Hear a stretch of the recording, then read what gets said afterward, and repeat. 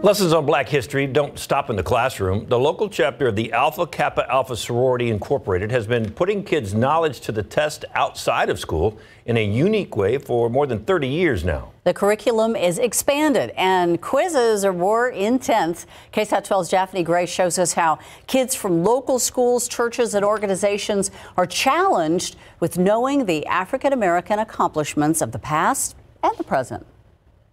The best teams start studying in the fall. 8th grader Nelania Wilson had been preparing for the Mahogany Braid Challenge since November, an event she has looked forward to every year since she first competed in the 3rd grade. After seeing everybody in the first year and like how they did in the final round, how it was like head to head, I was like, I want to do this again. Like, I want to be up there on that stage, being able to win. This year, 8 teams of elementary and middle school age kids memorized over 700 facts about Black history, all to be put to a different type of test. Like, in school, they only teach you about, like, you know, the main people, Martin Luther King, Harriet Tubman, Rosa Parks, and there's like so many people that I didn't know that the traffic sign was made by a Black person. Students are quizzed in a Jeopardy-style game that covers everything from Black athletes and political figures to religious leaders. Also, current local leaders they can look up to, like Commissioner Tommy Calvert Jr., Councilman Art Hall, and former San Antonio Mayor Ivy Taylor. They need to know in their environment where they are born and raised and going to school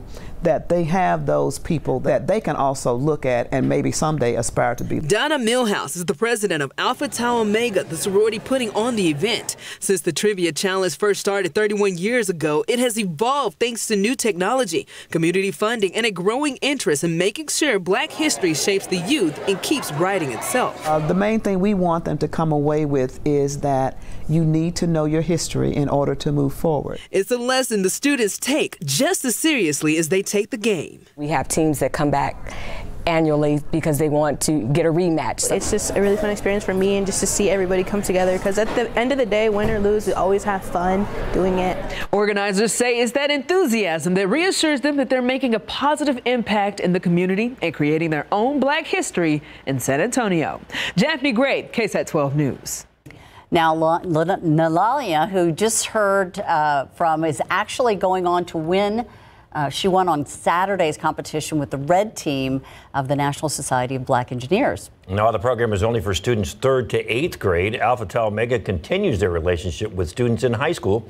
They visit schools to promote college readiness and encourage them to apply to historically Black colleges or universities. And right now on KSAT.com, we want to hear what Black History Month means to you. Just search Black History Month to find this page and then submit your story. You can also find all of the inspiring stories that we've covered so far in creating Black history in Essays segment.